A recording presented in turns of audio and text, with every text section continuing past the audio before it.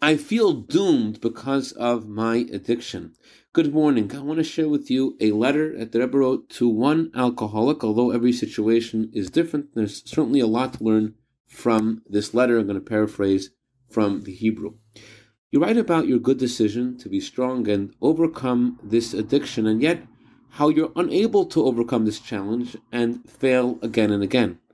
Our sages tell us not to feel bad if we don't pass a test, God forbid, and certainly not to become despondent and give up all hope, as those are the weapons of the Yetzer Hara, the evil inclination.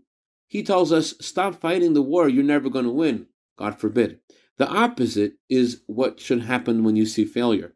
When you see that succumbing to this addiction is not only against the will of the Creator, the giver of the Torah and its commandments, but how it also destroys your life, this empowers you with new energy and a great powerful resolve in this aforementioned war.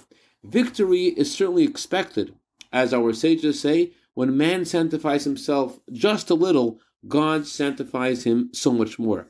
Practically, to strengthen yourself in this battle, it's appropriate to try to not carry money aside from what's absolutely necessary. Hang out only with those who are Torah observant, especially because Torah enjoins us to do this anyways, as it says, friendship has impact, good for the righteous and good for his neighbor. Many doctors know of various treatments to embolden you and overcome the desire to drink alcohol, and as time goes on, to completely eradicate it. Consult the doctors and follow their instructions.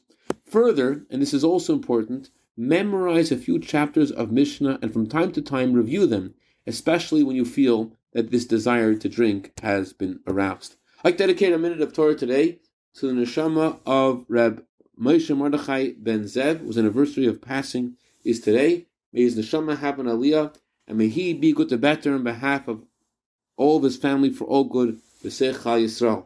Have a wonderful day.